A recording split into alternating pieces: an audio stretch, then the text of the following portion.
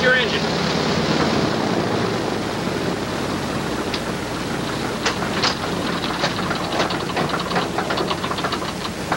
Switch off. Roll down 10 degrees of flaps.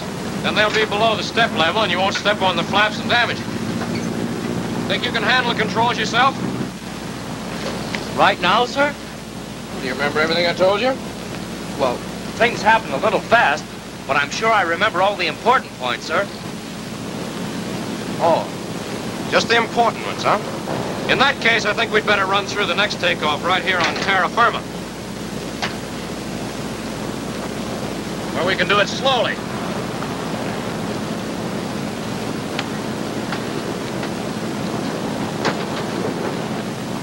You said just now that you got all the important points.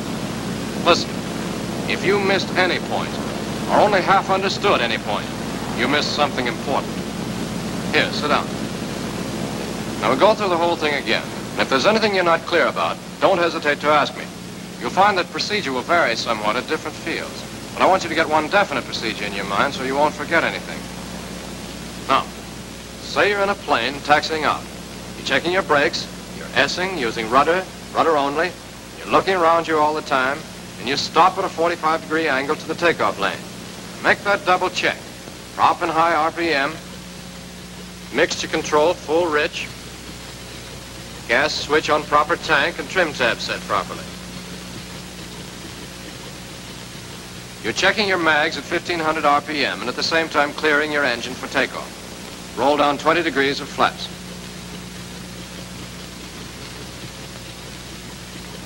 Still looking around, you see you're clear and you're turning into the takeoff lane parallel to the T, picking up your guide points, opening your throttle gradually, smoothly, holding the ship in a straight line, gaining speed. Now you're easing forward pressure on the stick, bringing your tail up into shallow climb attitude.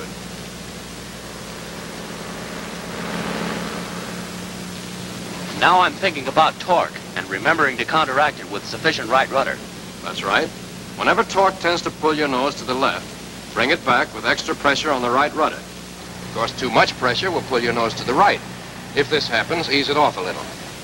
Now, you're holding your attitude, holding it, holding, and the plane's lifting itself off. You want to remember that. You do not pull the ship off in normal takeoffs. It's designed to lift itself. But, and get this, it lifts itself off just above stalling speed. So don't try to climb as soon as you feel her lifting. Because, mister, speed near stalling speed's no good for climbing. She's lifting. She's up. And you're leveling off to get plenty of flying speed. At the same time, you're reducing your throttle to normal climbing RPM to keep the engine from running away. When you're leveled off, you can do this and at the same time pick up flying speed. Now you have sufficient flying speed, so you're easing back pressure on the stick and you're climbing. And now you're above 150 feet, so you're checking behind you and making your 90-degree turn with traffic. You're straightening out. Again checking behind you, you're making your 90-degree turn out of traffic.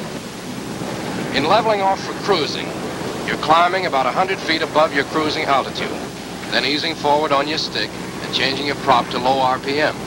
You're rolling up your flaps, gradually losing your excess altitude and picking up speed as you do so. You're trimming the ship for straight and level flight. As the ship gathers speed, you're easing back on the throttle so as not to exceed cruising RPM and making the final adjustments on your trim tabs.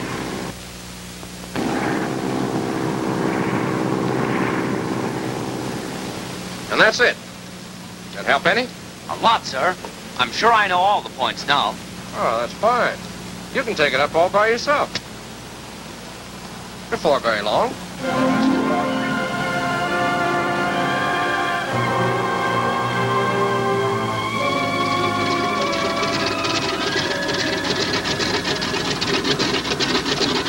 I'll be watching. And you remember everything I've been teaching you the last few days. Every word, sir, I'll remember.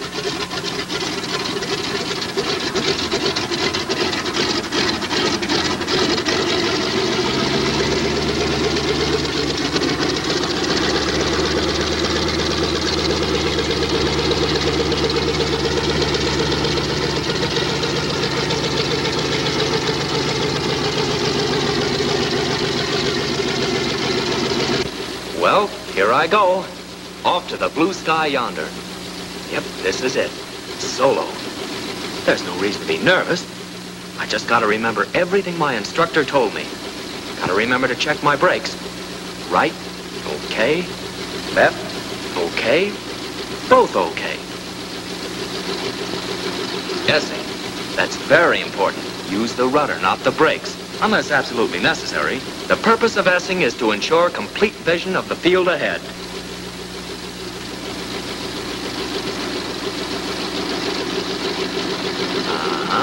Right on the nose, stopping at 45-degree angle to the takeoff lane. Must remember the double check.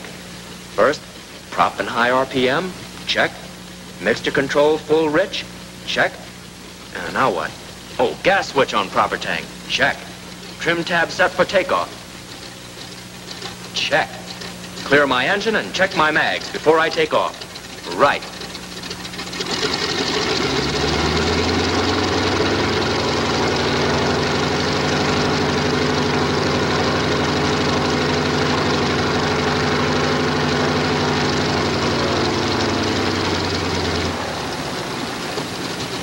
Flaps roll down to 20 degrees. Check and double check. Well, that's the works. Wonder if I forgot anything. Prop, mixture, gas switch, trim tabs, mags, engine cleared, flaps down. Nope, got them all. Well, all clear. Here we go. Open throttle, gradually, smoothly, turning parallel to the T and picking my guide points. I'm on my way, getting speed. That's it. That's the baby. Now ease forward on the stick. Oh, things sure happen fast. Let's see. My tail's in shallow climb position now. Uh-oh, torque's pulling me to the left. Gotta adjust for torque. That's it. She's easing back to the right. Ah, that's better. Gotta keep that nose in line. Okay, easy does it. She's lifting. She's up. Why, this is a pushover. Simple as ABC. Just remember everything and it's a cinch. Now level off to get sufficient flying speed.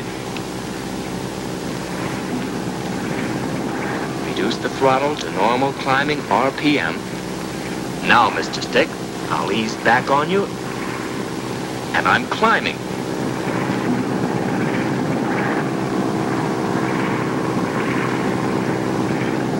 I'm looking around and making my first 90-degree turn with traffic.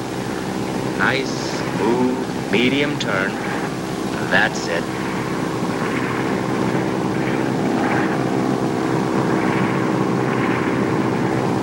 Now we straighten her out. So far, so good. Now I look around and make a 90-degree turn out of traffic. Same easy, medium turn. That's it.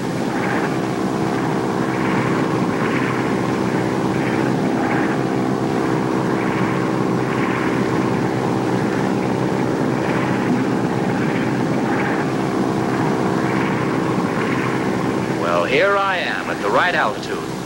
What a pushover. Change the prop to low RPM. Roll up my flaps.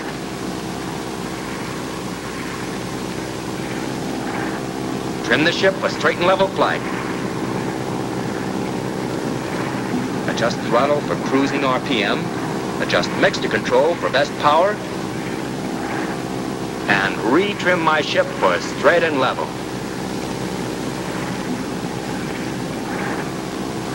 Congratulations, Pip, you made it. And not even one mistake.